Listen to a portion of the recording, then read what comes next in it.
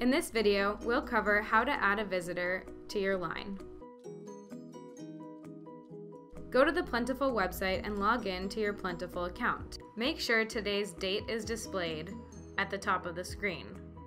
If not, click Next Service at the top.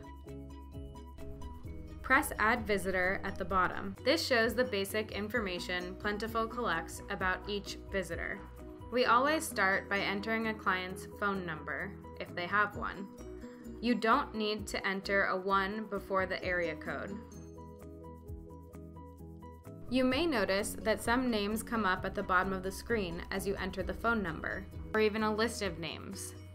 Check these names to see if any of them match not just the name, but also the date of birth and phone number of the visitor in front of you.